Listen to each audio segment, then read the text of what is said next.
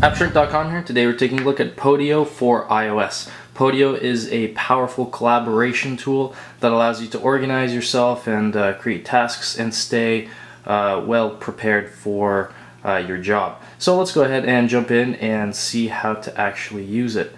Right here we are in tasks, and you could go ahead and gently pull down this menu to reveal some items back here. You could also go ahead and simply tap on it. It's a very cool little interface.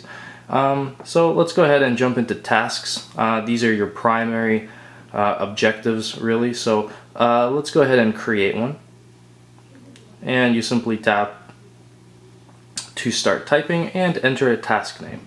Let's just call it task, nice and easy.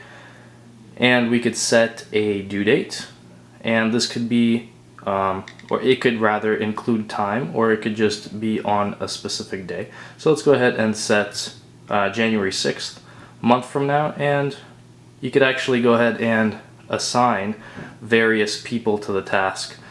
These are Podio members, and let's just go ahead and pick myself to be assigned for this task, and we could enter some information. And this is an expandable field, so you could go ahead and enter as much info as you like for this task. And you could actually attach a file, which is really cool.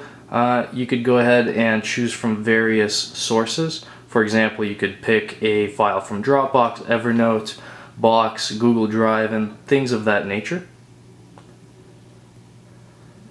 So we're not going to attach anything and just go ahead and create this task. So there we have it. We have a task. There are some sample tasks that come with Podio that you could go ahead and check out. They're actually useful tips on how to use the app. And if you don't like the task, or you finished with the task, you could go ahead and check it off and it will jump into completed tasks. And just as easily, you could go ahead and delete it.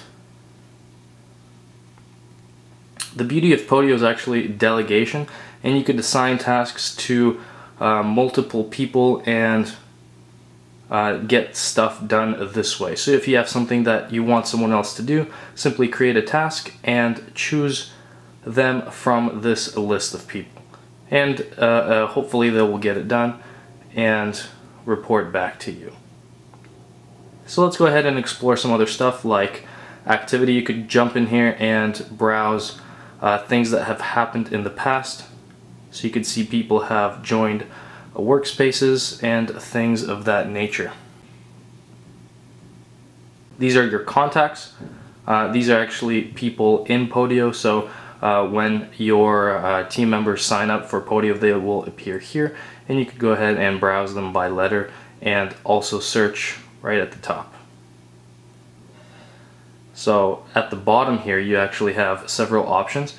You have notifications, so when things happen, you will be notified here. There's also a starred section and a viewed section for the notifications. And you could actually message people right in Podio, so you don't have to go and send an email or a text message. You could do it right in the application.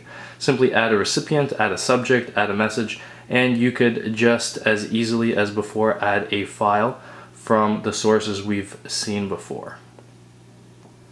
There's settings where you could configure a few things like notifications, and you could upgrade the account for a fee, and there's also other things that you could go ahead and do. Inside the application, you have the ability to search, and this will search pretty much everything that it can. So if we search for task, you will see that our tasks come up. If we, for example, search for a name, it would go through and find us the contacts that are relevant to our search. You could also go ahead and create a workspace and add members to your workspace.